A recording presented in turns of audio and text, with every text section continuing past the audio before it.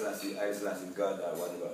I think, like I told you before, the concept of God to me is just bigger than one man, you know. It's like everything that there is, you know. Yeah. Haile Selassie included. Yeah. So because within what the framework of everything being part of God, then you acknowledge the gods of other religions. Why not? Everything there is. Because there's religions that look at other religions' gods and say it's wrong. No. What is right and what is wrong is the concept of a person. Yeah. When it suits you, you say it's right. And when it doesn't suit you, you say it's wrong. That's what they make. Rules and regulation, they make it to take away your freedom. You ever think about that? Yeah.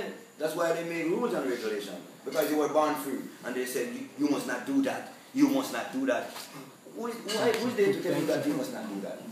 And if you need to experience something, they used to teach you that if you think, you sin. In the Christian religion, if I see a girl and I say, oh, I love that girl, that nice black girl over there, I like her, I would like her to be my wife, they say I sin. Then how can I get a child if I don't think about that? Eh? Yeah, that's crazy. They're stopping you from using your brain. You can't think again. You can't think. Because you sin, you think. That means you can't move, because fear is like, it paralyzes you. If you fear, it's gonna paralyze you. You're not gonna move. You know? Just like it is a dead thing. If you carry 8 inside of you, you come like a raccoon. So you don't need those things. No. So you don't need no fear in you.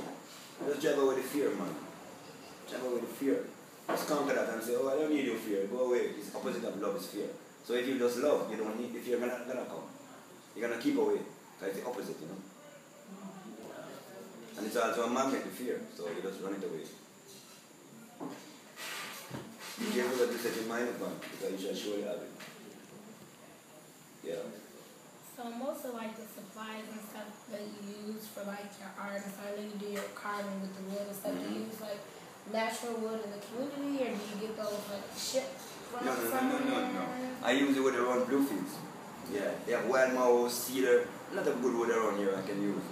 I use the coconut shell from around here too to make the pins. These are from coconut shell. Everybody got it here. So you see, when I use it now, it's a part of the community.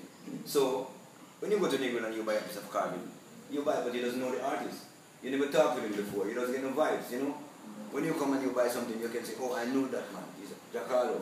And yeah, I seen him before. He's very, he's not good or he's bad.